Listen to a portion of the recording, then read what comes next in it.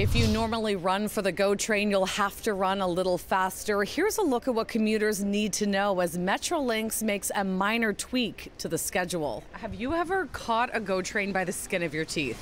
All the time. All the time? I'm spontaneous.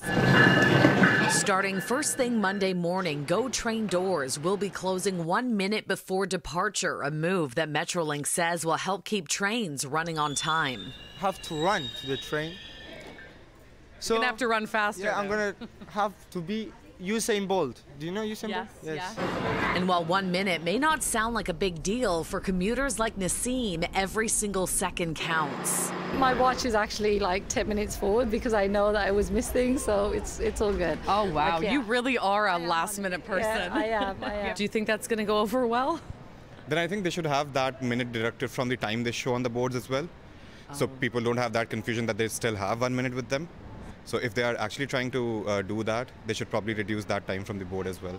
Metrolinx says it has been communicating with customers through the PA system, alerts, and on-train announcements since January 2nd. But this could be news to more casual commuters and those who are wrapping up their holidays today as kids are heading back to school in the morning. Do you anticipate on Monday morning seeing a lot more people on the platform waving goodbye? Yeah, I think so.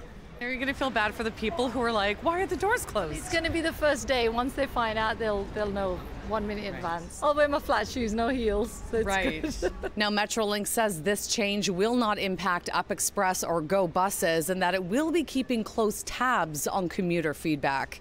At Union Station, Shauna Hunt, City News.